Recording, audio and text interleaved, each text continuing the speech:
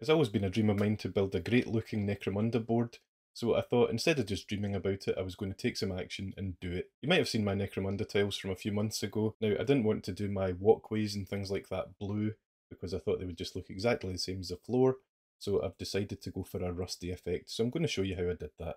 What I'm working with are all the walkways from the platforms and stairs box for Necromunda, and I've spray painted all of them black and then lead belcher. After that undercoat, I applied Magma Droth Flame to all the flat areas, except for the trim around the outsides.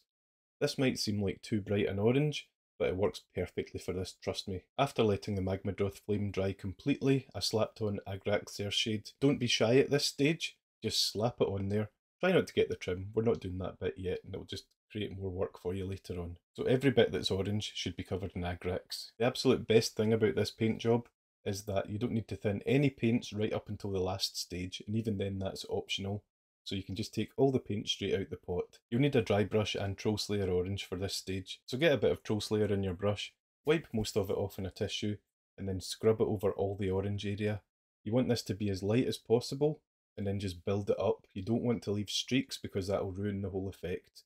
So start off with nothing and then increase it as you go on. It'll definitely build up, and you don't want it uniform either, so go harder in some areas than others. Take your time over this because it's kind of the basis of the whole effect. This whole paint job is not the easiest one around, but it is effective. Over the course of maybe 4 or 5 evenings you could paint an entire platforms and stairs box, and that would seem like real progress.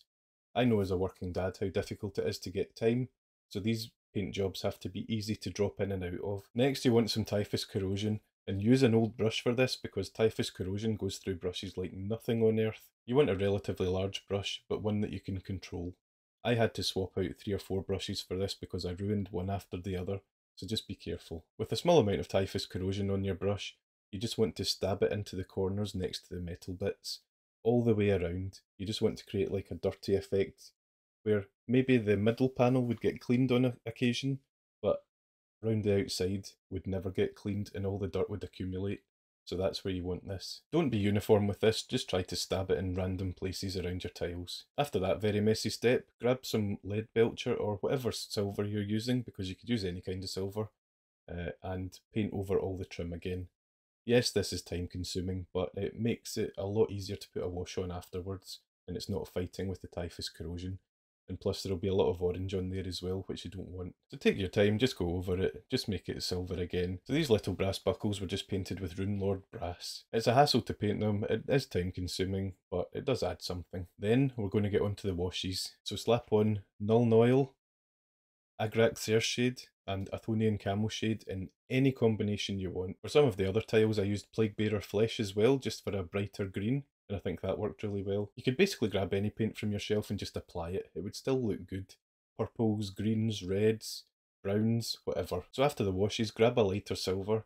In my case, I used plate armour from Two Thin Coats, but you could just as easily use Iron Breaker or something like that. Wipe most of it off in the tissue and dry brush all the silver areas. It doesn't matter if it spills onto the tiles a little bit, it just adds to the effect. So take your time, just try to catch a few of the edges, make them a bit brighter to make it look like a shoe's scuffed over them and rubbed some of the dirt off and left a bit of the silver showing through. And after that, we're nearly finished with the basic tiles. This is the bit that needs thinning. I thinned down Troll Slayer Orange until it was just water, just orange water, and then I dropped it into all the screw holes and all the lines and indents across the tiles. I took a lot of time doing this, but I think just that wee hint of orange in the metal, it really brings it out. You can leave this step out if you want, but I like doing it. You can also splash a bit onto the grill, just make it look like it's rusted over in a few bits. Then I decided to paint some hazard stripes on one of the tiles. I painted it with Averland Sunset, it took 3 or 4 coats to be solid, and then I applied masking tape. I just want to show that hazard stripes are just as easy with a brush as they are with an airbrush.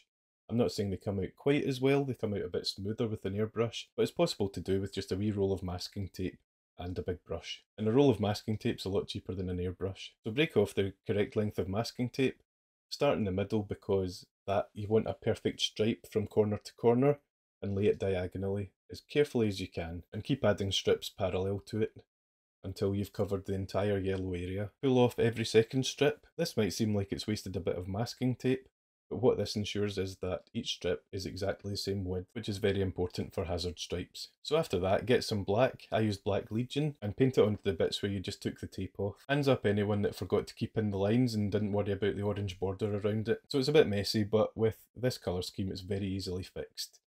So slap on that black, make sure it's all covered, make sure it's opaque, i.e. completely covered, completely solid, and then you can move on to the next stage. Just before it's dried, you can pull off the masking tape. If you do this when it's dried, sometimes it pulls a bit of paint with it, so just make sure it's just when it's still wet. After that, slap on some more Agrax Thirst Shade. I'm finding that really difficult to say these days, and let it dry.